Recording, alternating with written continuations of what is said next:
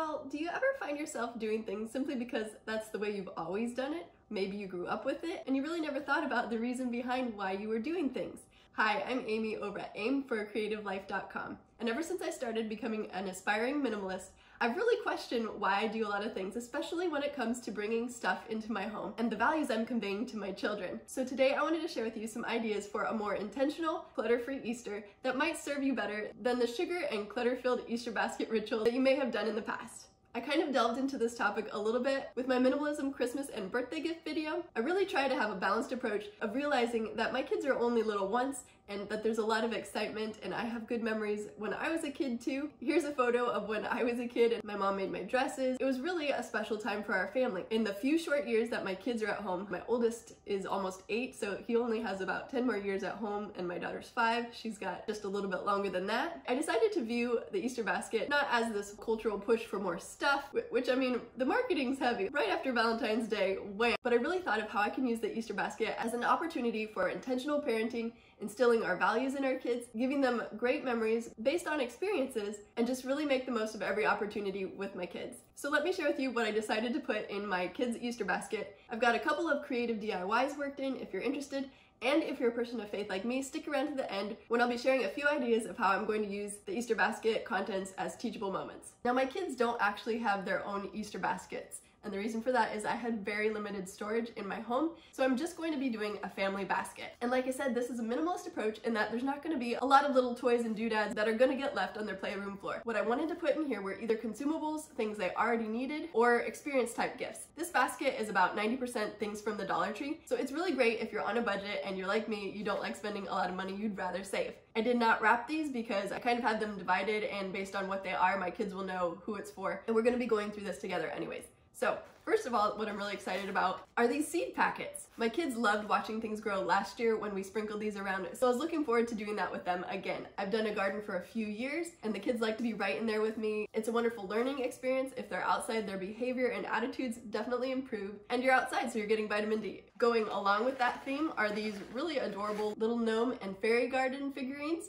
that I thought they could just sit under the flowers. When I was a kid, I sure loved doing stuff like that. I think it's a great way to be creative and use their imaginations. Moving on with the flower theme, my daughter lately has really been into doing her hair. These came in a multi-pack of 6, but I'm saving 3 for another occasion, and I'm just gonna decorate these really quick. Since she already has some pretty new little dresses, she's not gonna get a new dress for Easter, and instead she's gonna get these. And that's also why I got her these. They've got some little gems on them too. Now she's into wearing pigtails, so we needed some more of these. If you watched my storage closet declutter, you know we had a lot of toothbrushes. I might as well give them a new one. These were in multi-packs, that's why they've got the funny favor bag toothbrush cover on them. Hers has My Little Pony, and his is just yellow and blue, like his recent bedroom makeover. And in that video I mentioned he loves black, so I also got him new socks because he was in need of those.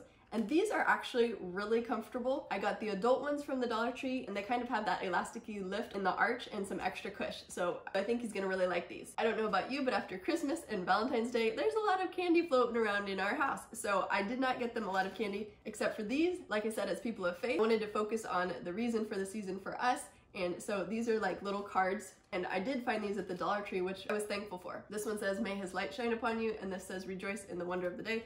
So that will just be a special treat to celebrate the day. So the way minimalists like to approach gifts is very, like I said, experience oriented, like with these gardening things, or consumables. So I got these bath paints that the kids could have. I thought my son would do the red and green one, and my daughter the purple and pink one, but that's a fun creative thing. Similarly, I thought that these were really cool. They're Crayola bath bombs, and they're multicolored so that when you put it in there, it could kind of be an educational thing about colors in the water when you mix the different colors. So this one would be turquoise, obviously, and this one would be purple. Since my daughter has sensory issues and does not wear socks, I just got her this princess tissue box for her room, and this princess puzzle. I got my son the Avengers puzzle. They come in these really cute tins. I find that a lot less frustrating than those boxes that fall apart and rip on the edges. And also they're a little bit nicer to be able to pass on to a friend if they're not interested in keeping them after we put them together. Now, sunglasses are things that you usually have to replace because they either get lost or break easily, but one idea is including them in your Easter basket if that's what your kids need now. These cute kitty ones, by the way, came from Amazon, and I'll share the link below. But there are also sunglasses from the Dollar Tree. Maybe your kids' markers are all drying up, you could replace those. Those are things you might need and would use anyways. My kids have plenty of markers, but they were asking for glue, and these Crayola ones were also from the Dollar Tree. Since they've been doing popsicle stick crafts lately, they needed more. Glitter is very popular at my house. I like these glitter glue pens because unlike the powder, the glitter doesn't travel all over the house, and I'm gonna have my kids split these up evenly and share them. Another thing my kids really like are window clings. I've talked in my wreath videos how I like decor that's not knick-knacky sitting around my house, so I like to put them on my doors, and my kids like to put these on the window. I thought it was neat that there was a boy and a girl, and I have a son and a daughter, so I thought that they could share this, and I like how they could put the hands and the ears in any configuration that they wanted. Now, this whole book is not going to be in here for Easter. It is a coupon book from Hallmark that my friend gave me to use with them, and it does have a lot of things in here that I'm like, you'd have to be like Wonder Woman to be able to do some of these with your kids. I don't have the patience for some of these, such as this one, which is you can talk on the phone all day, but there are some fun experience-based ideas in here, and I chose one for each of my kids.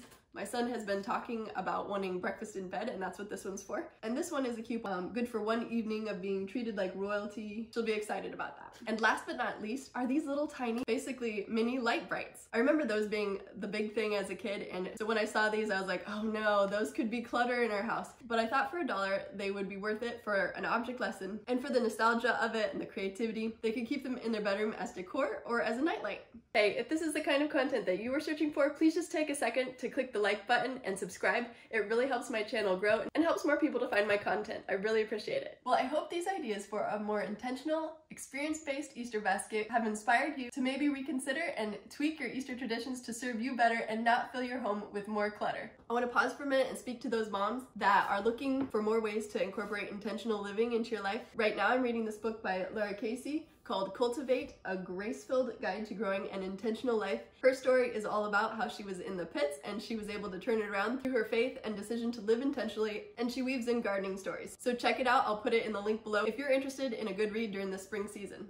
So you always think twice before you get something for your kids that takes batteries, because that's an extra hassle for mom and dad, but I just thought the teachable moment would be worth it. I thought I could use them as a faith lesson of how through God's love, Christ came into the darkness to give us forgiveness and hope, and now we too can be like a light and offer hope to a hurting world. Now, it's obviously not in here, but another thing I was thinking of doing, my son read about hot cross buns, so I might be making some gluten-free hot cross buns. And I think it was in Clubhouse Kids magazine, it talked about making resurrection rolls, where you wrap some dough around a big marshmallow, and when it bakes, it dissolves so that you open it up and it's empty like the tomb. So that I thought was cool too. Now, Dawn from The Minimal Mom, back in 2019, shared in one of her videos how instead of candy, they would fill their Easter eggs with puzzle pieces, and I just thought that was such a great idea. And that actually got me thinking that I have some blank puzzles that I could do my own word art on and hide those around for my kids' scavenger hunt. So this is what I put together, so just using some Sharpies and writing out 1 Peter 1:3. Which reads, "In his great mercy he has given us new birth into a living hope through the resurrection of Jesus Christ from the dead." Which is why Easter is really the most significant holiday for a Christian. And I think my favorite part of this verse is the part where it says a living hope, especially as we're going through this coronavirus thing. And that hope is talked about more in 1 John 5, where it says that if you believe in the Son of God, you may know that you have eternal life. If you end up doing this, make sure that you either have Easter eggs that are big enough to fit your puzzle pieces in, or find one with really tiny pieces. Well, thanks for joining me. If you enjoyed this video, be sure to give it a thumbs up, click subscribe if you haven't already, and hit the notification bell so that you won't miss any videos about intentional creative living. I aim to upload every Friday, and I hope you have a blessed Easter. Bye-bye.